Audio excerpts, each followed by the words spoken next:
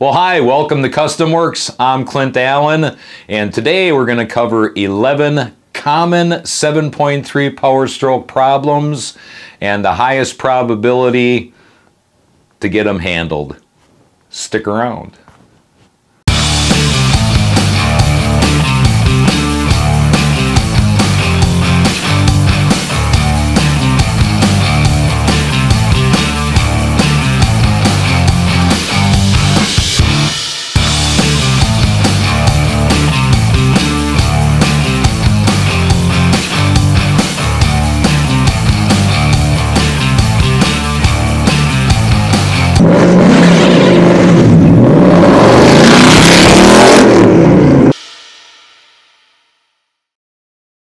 Well, thanks for sticking around through that.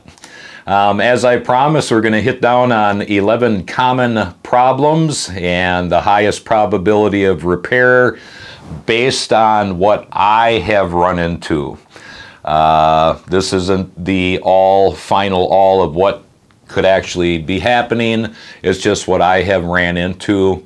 And at the end, we're going to cover some information on something that you should invest into and one product never ever to use on your 7.3.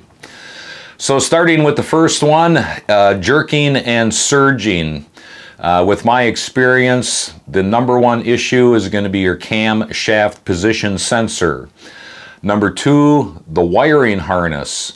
As these vehicles are aged, it is very common to run into all kinds of little tiny issues with running of the 7.3 that simply comes back to the wiring harness just being used up from time. Cracks, which is going to leak off voltage and the amount of ohms. If you plan on keeping your 7.3 for a long period of time, this is an upgrade. This is an upgrade that you may want to consider. Yeah, a wiring harness for the top of the motor is pricey, but it'll make the thing run like a dream, and at least that'll be one problem out of the way if you have to go in and try to figure out if you're having a situation. Wiring harness, just brand new one, just completely eliminates that situation. And number three, to follow up, fuel pedal. I have seen people go to mechanic shop after mechanic shop after mechanic shop for me just to plug in my scanner and go, yep, fuel pedal is shot. So keep in mind of that one. Engine misfires. The number one problem is generally the injector control pressure sensor or the wire leading up to it. Next one after that is going to be engine overheating.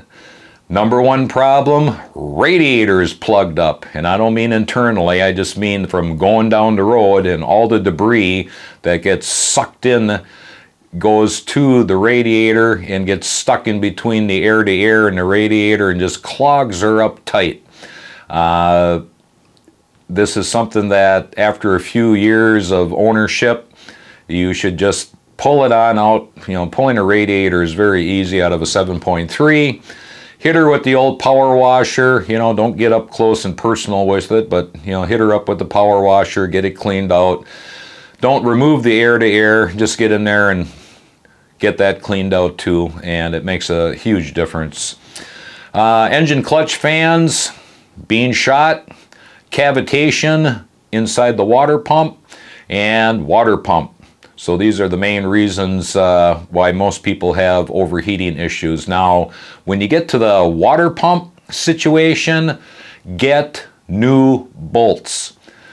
This is a requirement actually by Ford when you install a new water pump to put new bolts in. They're not that much expensive, and it really saves on the driver's side of that water pump. Those longer bolts have a certain stretch that they require to have, and the old bolts from the heat and from the time of being torqued have just lost their stretch. I've seen a lot of people put in a new water pump. You know, I'm not going to buy the new bolts. You know, gee, 16 bucks is just, you know, going to keep me from having my favorite sudsy treat. And you know, there they are a couple weeks later with a leak. This all can be handled by just putting new bolts in and torquing them down properly. Jet engine noise from the exhaust. I haven't run into this a whole lot, but there is a few threads on the old internet of people trying to figure this one out, and all it is a bad exhaust back pressure valve. Either the turbo pedestal is not opening it up properly, or it's just jammed up from the turbo, usually starting to go out, and oil gets stuck, and there you go, it gets jammed up. Inline fuel pump frequent failure. This one's an easy one. There's a lot of mechanics that miss it though. They'll just throw in a new fuel pump and then bam, a couple months down the road again, you're sitting on the side of the road. Clogged fuel pickup. That's usually where the problem is. Yeah, it sucks, but you're going to have to drop the tank, pull out the pickup unit out of there, and there's two little filters that need to be removed and cleaned out. I personally myself, I'm going to suggest that you put on a sump onto the tank and just bypass all that crap. And I also have a Bulldog system on my trucks, dual filtering. I use a 10 micron. To me, it's the way to go. You do what you want. Turbo spool ups. It stops spooling up. Biggest thing that I see is wastegate malfunctions, which is usually associated with the turbocharger going out. Turbo burnt up, and this is an easy one. You know, the 7.3, if you start losing oil, you know, you go out there and you check the oil, and a lot of people don't do this. You really just start needing to do this. I check mine daily, but I also run mine very hard every day. But at least weekly, go out there and keep an eye on that oil. You start having a lot of oil consumption, you got a turbo burning out, or you got O-rings burning out. And it's a lot easier to catch it in advance than having to clean your tank out and have to go through and, you know, basically clean your whole system up because you got oil now in your gas tank, and or your whole exhaust system is full of oil. So that's how you handle that. Stalling engine, always the injector control pressure sensor. Very rarely is it anything else. Number two, the cam sensor. Those are the situations there. Damaged oil coolers, because most people don't think about this. The oil cooler has a very big set of O-rings, and every 3 years, the reason why I don't have a problem is because I pull it out, put new O-rings on it, and reinstall it. And this is a very simple process to do. Now, I don't remove the whole unit and take it out. What I do is I just disconnect the back closest to the firewall, pull it on out, and replace the O-rings, clean it on up, and put it back in. Over time, the system from the coolant does get clogged up a little bit and is not cooling the oil as it should. It's no big deal. It only takes a few hours. The O-rings are cheap. You know, I would highly suggest doing that. You know, it doesn't have to be done yearly, but like I said, I do it every 3 years. Next thing that I see is AC blowing hot air. Rubber connectors to the metal lines. Over time, it just, from the heat of the engine, they just go bad and it leaks out. Up pipe leaks. Number one problem I always see is broken bolts at the manifold. Heat, weather, rust, pop, break. There you go. Simple fix, just buy new bolts. Go underneath your truck on a regular basis. When you change the oil, take a look up there. How do those bolts look?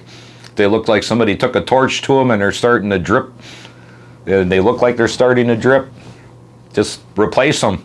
Really easy fix at that point in time. And next one is going to be alternator burnout. And I'm not talking about, you know, 5 years or 8 years you had an alternator burn out. I'm talking about a situation where every year to 2 years you have an alternator going out. On the 7.3, this would not be a common situation. What you have going on there is either bad battery connections. Pull those connectors off, get them cleaned up, get the battery posts cleaned up. Do this on a regular basis. Can't explain to you why or the what's, but I always notice that those connectors, for some odd strange reason, get loose over time. Bad starter connection, and that is a situation where there's just so much power going from them batteries, and especially in the cold weather, down to that starter, and they got that big thick wire on there, and it just goes down to that little metal post that connects to the starter. It just burns it out over time. So I would suggest going through and either putting in a new wire and or putting a new end on it, and that'll help you save that alternator. Bad or mismatched batteries. Now, in the very near future, I'm going to be doing a complete video on electrical and what I think 7.3 owners should be doing for their electrical systems in their trucks, and you'll be pretty impressed with what I've come up with in there. But having mismatched batteries, and I know somebody's going to hit the comments and go, oh geez, I've been running, you know, different batteries all along and I never have any problems and stuff like that. Well, I'll show you on a voltage gauge why you shouldn't be running mismatched batteries, and in the upcoming video I'm also going to show you what batteries you should be using. I know, it's like, ooh, well, geez, there's a different battery I should be using. I'll show it to you, and I've been using the same ones in my trucks for over 11 years. That's 2 battery purchases, 1 for each side, and I'm at 11 years on the same batteries. So make sure you tune in for that. So I promised you at the beginning a couple things, and what we're going to do first off is cover magic in the bottle and AT205. And I'm going to get in by you a little bit closer. Hopefully this will focus up. No, it's getting darker. Should we pull it out there? All right, there we go. This product right here is a absolutely fantastic product, but do not ever put this in a 7.3 or a 6.0 or anything that has HUE injectors. I have used this, and most people use this when they have a transmission leak or a rear main leak. And I have used this successfully, but I don't use the whole bottle. I only use like 1/3 of it. But that's in gas motors, and all that is just to buy me a little bit of time. But if you pour that in your 7.3, you will be rebuilding your motor. Every seal is going to get screwed up right on down to your injectors. At first it might seem like, ooh, well, this is working, it stopped my rear main seal leak, or it stopped my front seal leak. Oh, you give it a couple more months when you're sitting on the side of the road and you're sitting there going, well, why won't it run? Don't ever pour that in your 7.3 or 6.0. Bad idea. It will ruin every piece of seal, o-ring, everything in there, and you will cease to be running. Next thing on the list is these right here. These are great little units that read the PO codes, and they're cute, you know. I would not suggest these. Just forget about these right here. I have one that is dedicated.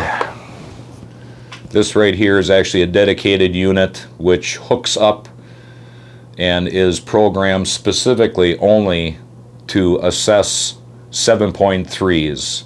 And this also hooks up to my laptop also through a junction cord. What I am going to suggest is, and this is not expensive, and you can actually upload PIDs to this, but they do have these OBD readers if you're not in the know, and there's several online apps that you can download to your phone, and I personally don't like using the phone. I usually like using the pad, and it's just a vision thing. But either which way, everything you need to monitor on a 7.3, any type of problem that you need to figure out on a 7.3, you can do through these new OBD systems. I'm not going to give you any suggestions of what companies that you should go through, because once again, I have my own system. But anything that you want to monitor, you can upload the PIDs and monitor and figure out any problem with your truck. Pre-fuel system, you know, that's something that's just easy to figure out. Either your pump is, you know, not working, or you have something that's plugged up. But beyond that, you can monitor everything from your high pressure oil pump to your ICPs to your cam sensors, any type of sensor that's in there. Even do buzz tests with it. These little OBDs are absolutely fantastic, and I really highly suggest that if you have a 7.3 and you're committed to keeping that truck, go out, investigate these, spend the money, go get them, upload the PIDs, and you will really be able to quickly assess any problems that you might have had or have. But I hope you have learned something today, and you take it easy, and you have a good day.